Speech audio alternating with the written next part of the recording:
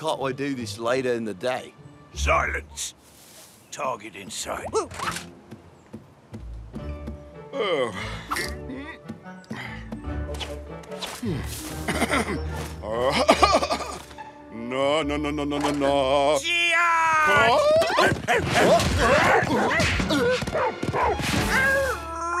Oh, those chickens.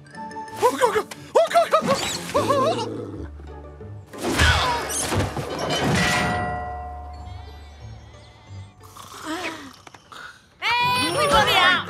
Bantera, have you gone mad? Are you joking? Haven't you seen the time? What?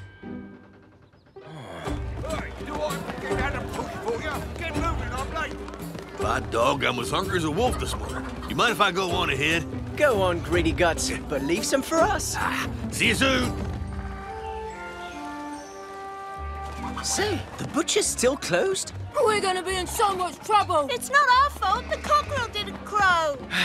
Everybody's late because SIMFONIX didn't crow. Well, maybe he's fed up of singing cock-a-doodle-doo all the time. No, SIMFONIX never misses an alarm call. Something must have happened to him. Huh? Oh, by dog. My master's overslept this morning, and they haven't had time to make any sausages. Oh, come on. We might find some answers at the coop.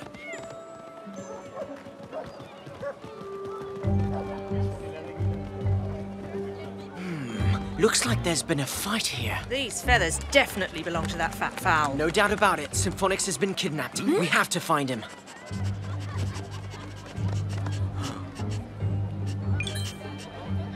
This way.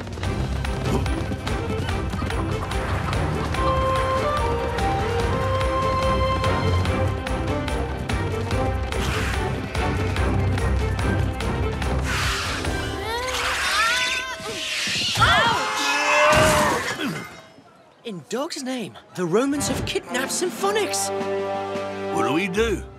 Charge in and get him back? No, too risky. We don't know where they're holding him, and the palace is too tightly guarded. Nocturnix, wake up! We need your help!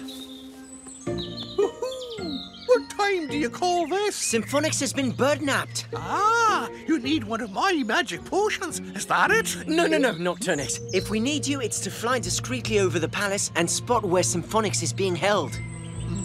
Very well. I shall keep my potions to myself. I say, young lady, I'm terribly flattered, but I refuse to sing for Romans. You understand? I have my integrity.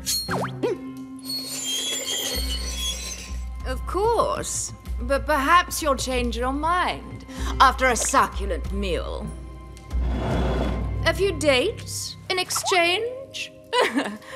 Ah, well, it would be very un-Gaulish to refuse.